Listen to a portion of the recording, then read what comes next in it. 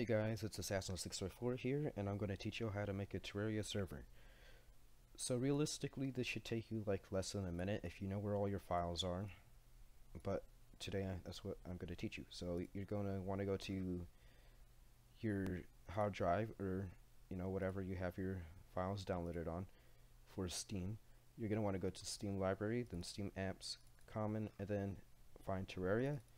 After you click on that, you're going to want to do terrariaserver.exe, and that's going to launch the command prompt for your server. Or you can do go to Steam, right click on Terraria, go to Properties, Local Files, and Browse Local Files, and that'll just automatically bring you up to wherever your files are.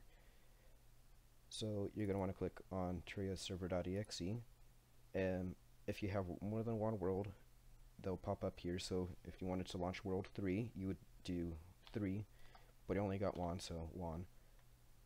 You could do 10 players, 100 players, 1,000 players, at least I think. I've never done more than like 5 people on my game, so I'm just going to leave mine at 8. So you're going to leave this at 7777, but if you're running more than one server on your computer, then you're going to want to do 7778. And if you're running 3 servers, then 9. At least that's what I'm told you're supposed to do. So I'm just going to leave mine at 7777. You're going to want to type yes, and then the server password if you want one. I'm just going to make one 1234. And now it's going to set up your server for you. So now you're going to want to type help, and this will just, pop up all the commands for your server. So now I'm going to teach you how to connect to your server. So you're going to want to launch Terraria.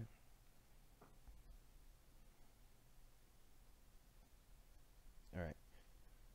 So you want to go to multiplayer, then join via IP, select whatever character you're doing, and then if you're running the server on your computer, then you're going to want to type in 127.0.0.1, and then you're going to leave that 7777, and then you're going to type in your password. This music's loud, I'm sorry if y'all are having a hard time hearing me. But yeah, this is the world that me and my friend play on. So yeah, but I'm going to teach you how to get other people to connect to your world now. So what you're going to want to do is type in IP, and then you're going to see your public IP address. I'm not going to show you all mine because, it's kind of private, even though it says public. But this is what you're going to give to your friend to for him to connect, or her. And then if you're having problems connecting other computers to your computer at home, like if you are all connected to the same Wi-Fi, then you're going to want to type in command prompt. Then you're going to want to type in IP config,